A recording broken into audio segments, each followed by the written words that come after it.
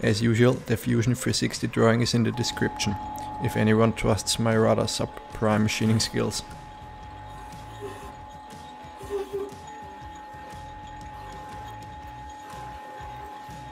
Here I should have used the forger chuck and dial it in on a machine surface. I think I introduced some error by turning the piece 180.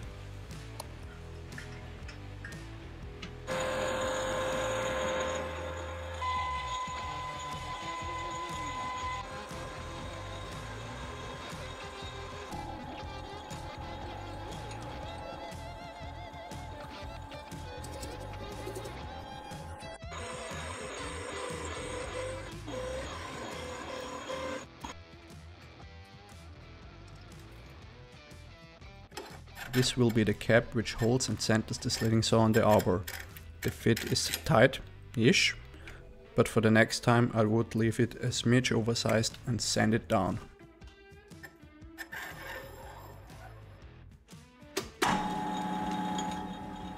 Since your cutting tool never leaves a sharp 90-degree corner, I am relieving the inside corner so the saw is only clamped on the most outer rim.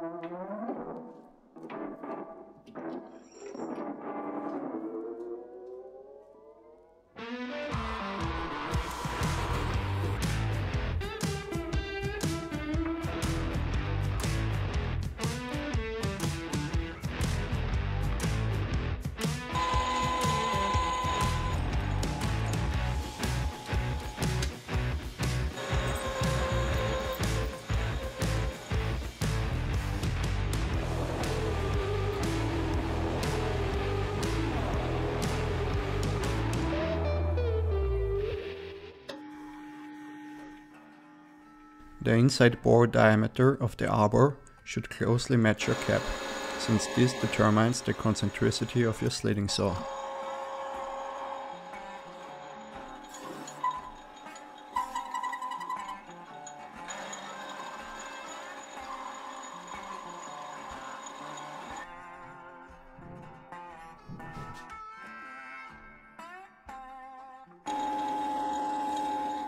Also here the inside gets relieved, but if you deburr it, it wouldn't be strictly necessary.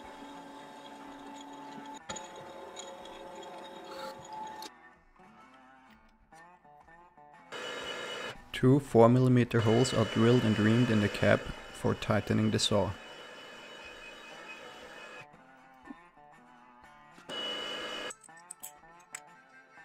And two wrench flats are milled on the side of the arbor.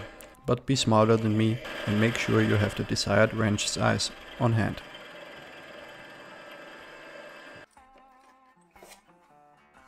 A broken 4mm drill bit cut into two pieces and pressed into a piece of metal will be the arbor wrench.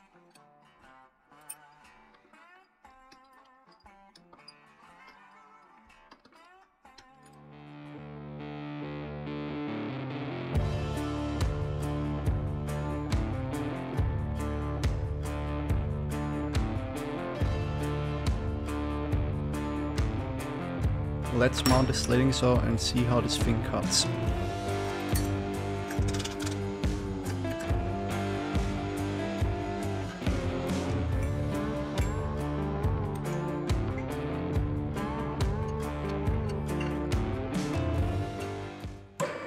This looks acceptable to me, but I have no idea how much run-out the slitting saw usually has. And to my surprise, it also cuts metal.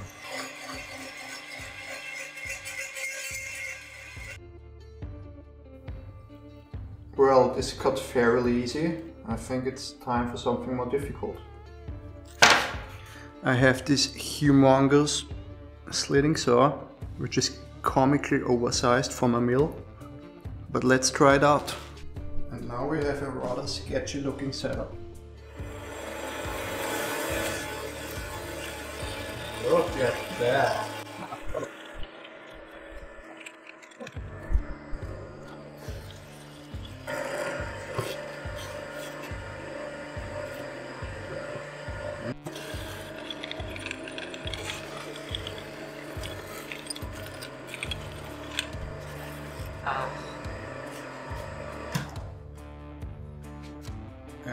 perfectly uniform slice of watermelon.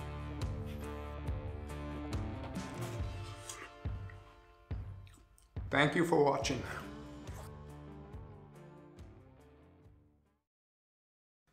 And on today's episode of Shit We Do for Internet Fame. This is disgusting. Ew. What a great idea this was.